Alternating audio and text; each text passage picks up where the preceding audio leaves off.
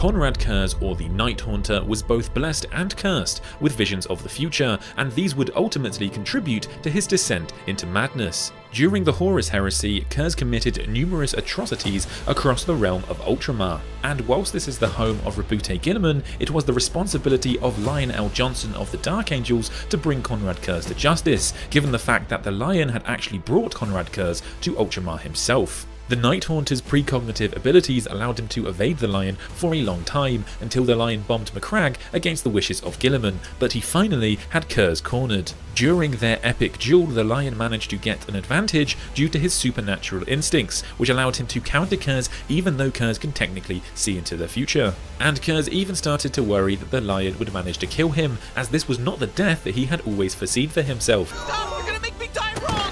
In the end, the Lion cannot bring himself to kill Curze, however, and so he merely breaks his back over his knee.